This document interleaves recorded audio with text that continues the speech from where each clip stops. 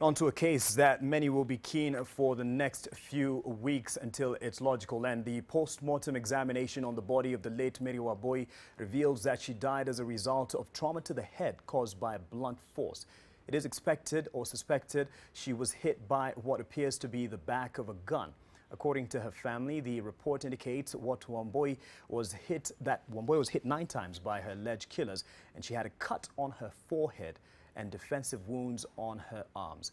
2 people are being held in connection with her death, among them her husband, Kori, and his alleged lover, Judy Wangui.